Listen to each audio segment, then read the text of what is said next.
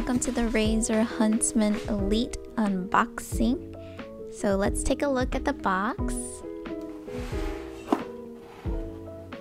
This keyboard has the Razer linear optical switches, and it has RGB lighting, so you can have all the different colors of the rainbow.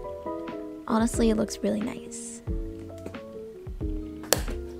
So right here, I'm using a pair of really dull scissors, so please excuse that it was very unsatisfying. By the way, I'm using a different type of unboxing format this time, so I'm doing a voiceover and have some music in the background. I don't know if people actually like this style or not. So let me know in the comments down below if you would prefer me to shut up or you do like this type of interaction, or both. So right now I'm just looking at the manual, and that was also very unsatisfying. That rip was, I don't know how it happened, but just looking over the manual, obviously every single product comes with one. And then it also comes with these cute little stickers. I guess cute isn't really the right word for it, but yeah, it came with those stickers. And now let's finally look at the actual product here. And on the top you can see that it says, "Welcome to the cult of Razer." And I was struggling here. This keyboard has a good weight to it. It doesn't feel cheap. I mean, it's not a cheap keyboard in general. It has aluminum construction and it felt really good quality.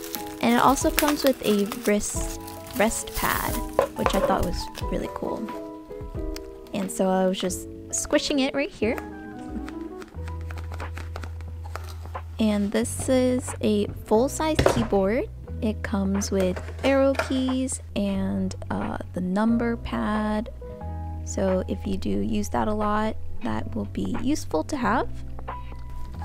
It features some thick cables, and it also requires 2 USB ports for power. So that is something to consider. Going back to the wrist rest pad, it is like leathery kind of, and it's connected via those magnetic pins. And if you plug in both USBs, the keyboard itself lights up, but the other cool feature is that the wrist rest also lights up. The rest of this video will be me pressing some keys and pretending to type for the typing test. Just a little bit more information about the keyboard. It has a 40-gram actuation with 1mm actuation distance. And these are linear switches, by the way. Compared to other linear switches, these are not particularly quiet, as you can probably tell. But it is very smooth. The pressing and typing on it is smooth and it feels great, but it is not silent. So that's another thing to keep in mind. Other than that, I think it's a really good keyboard, and I will stop talking now so you can get an idea of what it sounds like.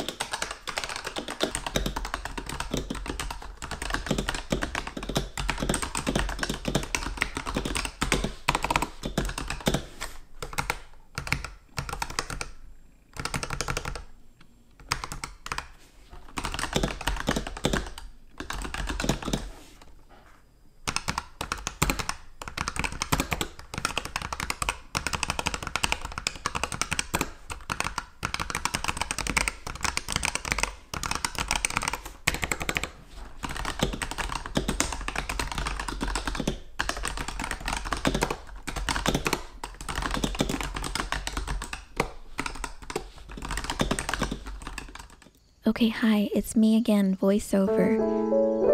If you're still here, sticking around at the end, thank you so much.